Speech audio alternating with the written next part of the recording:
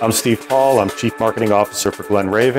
I lead the marketing organization for Sunbrella and our other brands.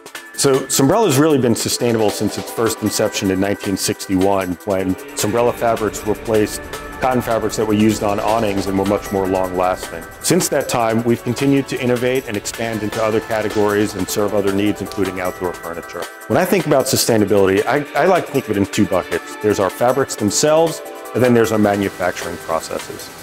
In terms of the fabrics, Sunbrella is long-lasting. It means it needs to be replaced less often, expanding the useful life of the furniture that it's a part of. In terms of our manufacturing processes, we're really cognizant of how we can reduce the environmental impact that we have.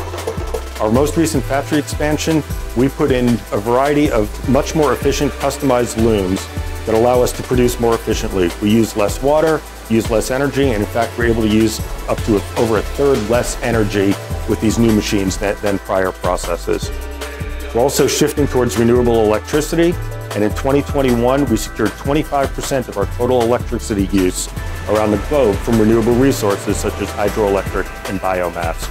And through these efforts, we're well on our way to reaching our goal of 100% renewable electricity use by 2025.